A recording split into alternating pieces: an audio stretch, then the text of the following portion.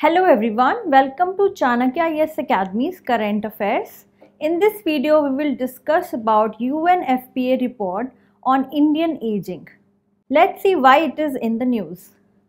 With the decadal growth rate of the elderly population of India estimated at 41% and its share of the total population projected to double to over 20% by 2050, the United Nations Population Fund India in its 2023 India Aging Report has said that by 2046 it is likely that the elderly population will have surpassed the population of children aged up to 15 in the country. Now we will talk about the key findings of the report. Study says challenges facing India's aging population are the feminization and ruralization of older population, and policies must be framed accordingly. More than 40% of the elderly in India are in the poorest wealth quintile, with about 18.7% of them living without an income, the report said, adding that such levels of poverty may affect their quality of life and healthcare utilization. The report projected that the population of people aged 80 and above will grow at a rate of around 279% between 2022 and 2050, with a predominance of widowed and highly dependent very old women, a finding in line with the pattern across several nations. The data showed that women on an average had a higher life expectancy at the age of 60 and 80 when compared with men, with variations across the states and union territories. Further, the sex ratio, number of females per 1,000 males, among the elderly has been climbing steadily since 1991, while the ratio in the general population has been stagnating. Between 2011 and 2021, the ratio increased in India as a whole and across all regions barring the Union Territories and Western India.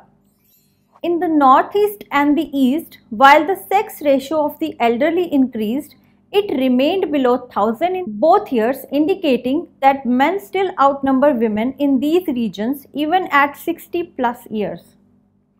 Poverty is inherently gendered in old age, when older women are more likely to be widowed, living alone with no income and with fewer assets of their own and fully dependent on family for support. The report said, pointing out that the major challenges facing India's aging population are the feminization and ruralization of this older population, and that policies must be designed to suit their specific needs. Let's discuss variation in states. In Himachal Pradesh and Kerala, women at 60 have a life expectancy of 23 and 22 years respectively, which is 4 years more than that of men at 60 in these states, as compared with the national average differential of only a year and a half, the report said.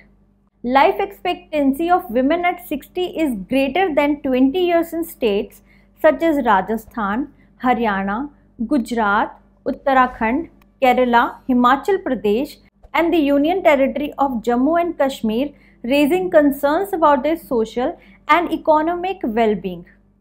The report noted that there was a significant interstate variation in absolute levels and growth of the elderly population as well, reflecting the different stages and pace of demographic transition across states. Most states in southern region and select northern states such as Himachal Pradesh and Punjab reported a higher share of the elderly population than the national average in 2021, a gap that is expected to widen by 2036, the report said.